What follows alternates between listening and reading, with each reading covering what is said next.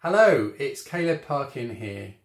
As in the last two videos, which hopefully you've watched, no worries if not, I am a poet interested in working with visual art, so paintings, things like that, and how it can inspire our writing.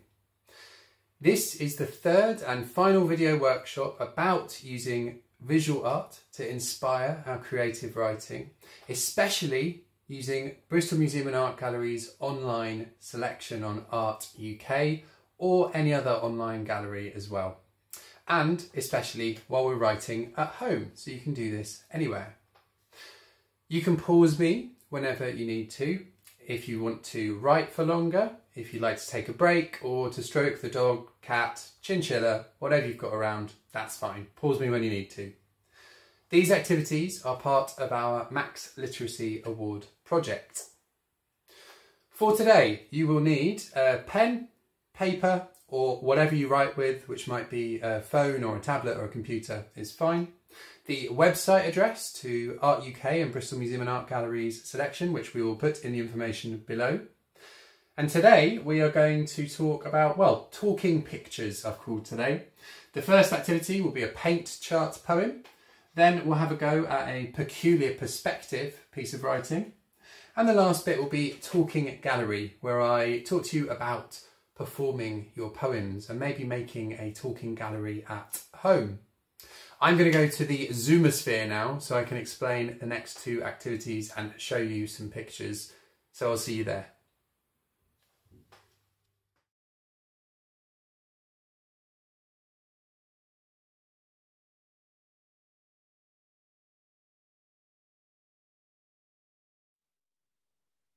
Okay, we're back in the Zoomosphere. Here I am, and you will notice that my background is a bit different.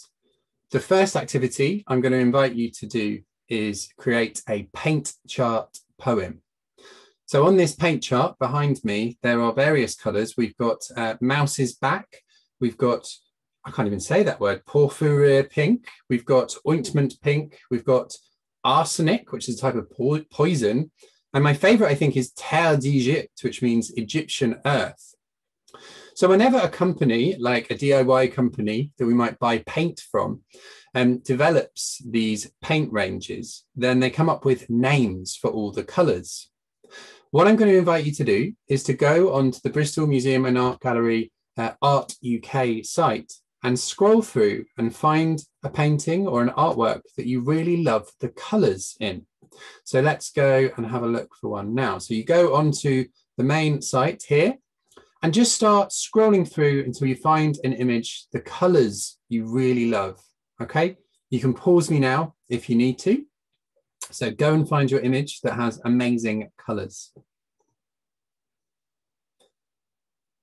If you've paused me and then you're back, then I'm going to show you the image that I found and really loved for its colours. This is Stage Lights by Nazareno Camilleri. And I thought it was beautiful, really bright, bold colours, and perhaps this image of a performer or dancer. And so I've made a paint chart poem where I've looked very closely at the colours and then I've given them names. So here it is, paint chart for Stage Lights by Nazareno Camilleri. Through the curtains yellow, green gleam, ploughed field, where sea meets sky, 2-day-old snow, fresh cartridge black, rotten raspberry. And if you want, and you'd like an extra challenge, you could try and make the colours relate to the theme of the picture. So for me, it was inspired by dance and movement. So we've got jaunty juniper, pirouette pink, and on point grey. So I tried to make them about dancing and moving. So that's the invitation, to have a go at creating your own paint chart poem. And perhaps you can go to Wilkinson's or you can go to Farrow and Ball and you can say, listen, I've got all these paint names, and maybe they'll want to take them from you. Who knows? So I hope you've enjoyed it, and I'll be back in a second to introduce the next activity inspired by artworks.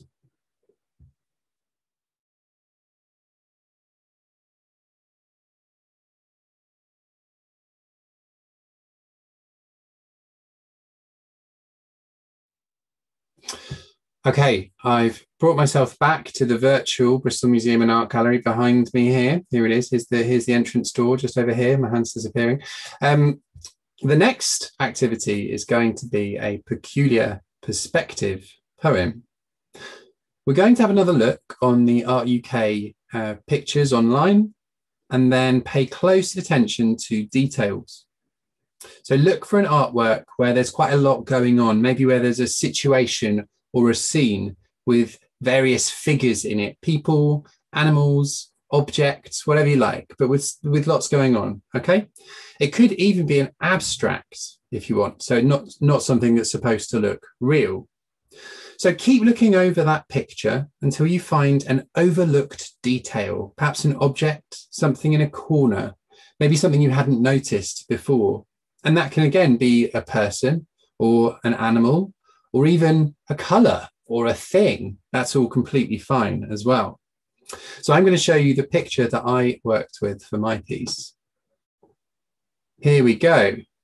Here's an image I found and was kind of intrigued by because it's this tea room or something where lots is going on in terms of all the stuff that's there, but there's no people. It's kind of empty.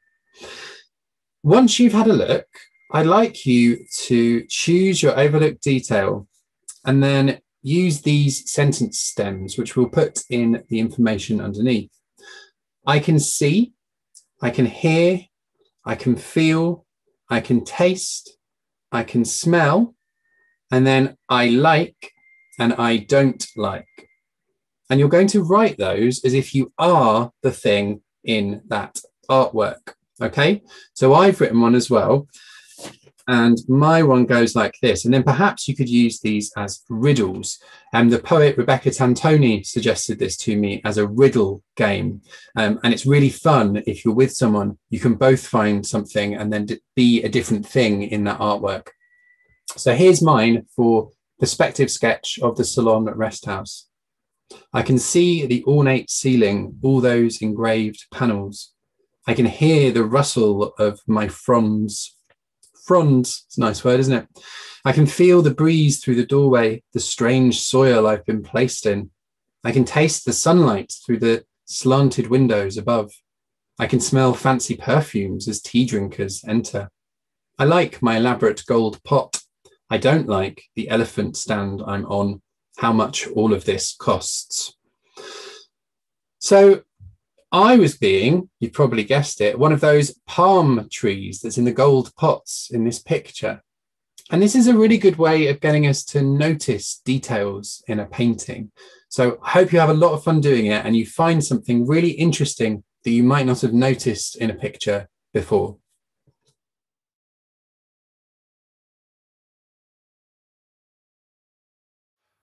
Okay, I hope you enjoyed creating your paint chart poem and your peculiar perspective poem as well.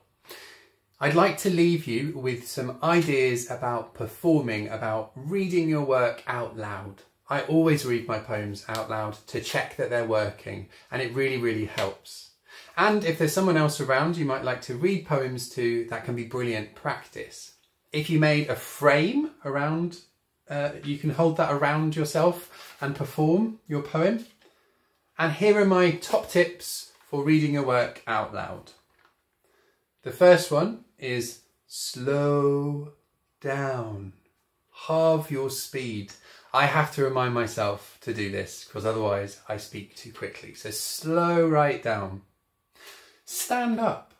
Try standing up to read your poems and give your voice some space. So imagine there's a thread going through the top of your head and pulling you up. So your voice has loads of space. So slow down, stand up nicely. And the third one is to add music. So try different ways of saying it, like I did with my voice then. Otherwise we can end up speaking all like this in the same way.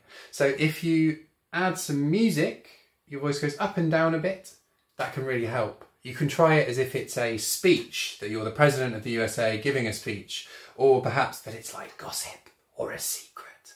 So try out different ways of reading your poem. that's it. That's it from me. So thank you very much for watching. I hope you've enjoyed writing, and keep looking for artwork to write about. And when you go to a gallery, a museum next time, when we can, then take your notebook and see if any of these inspire you to have another go at writing a poem inspired by artwork. Thanks very much. Bye.